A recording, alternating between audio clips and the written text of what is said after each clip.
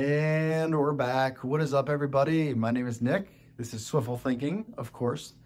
Another video I did not need to make, but we're making it. This is the menu.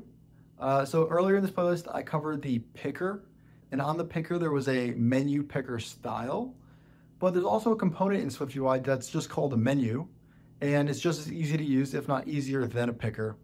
I think this is kind of what Apple is shifting towards. Rather than having one generic picker, they're making individual components.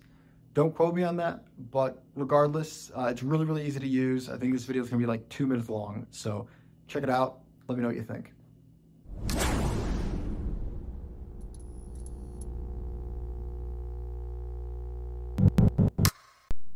Welcome back, everybody. My name is Nick. This is Swiftful Thinking, and this might be the quickest video in the series. I just want to get this component in your toolbox.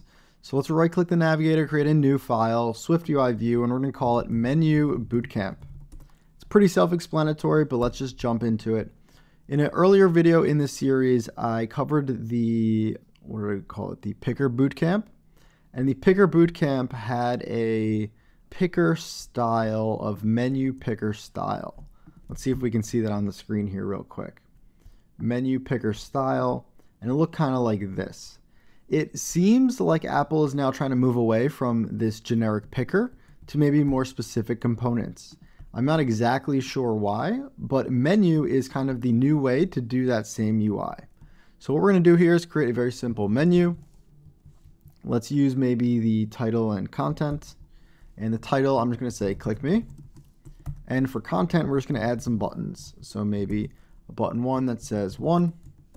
And I'm just going to copy and paste that twice or 3 times.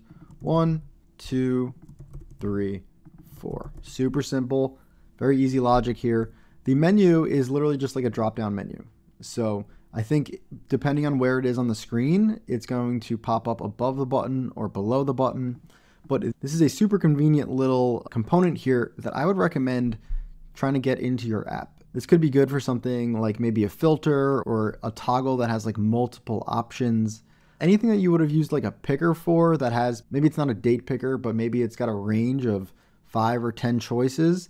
This is a great option for it. All right, that's the whole video. Super, super simple one, but I wanted to just cover it just to kind of like get it on paper, get it in your toolbox. Thank you for watching. As always, I'm Nick. This is Swiftful Thinking, and I'll see you in the next video.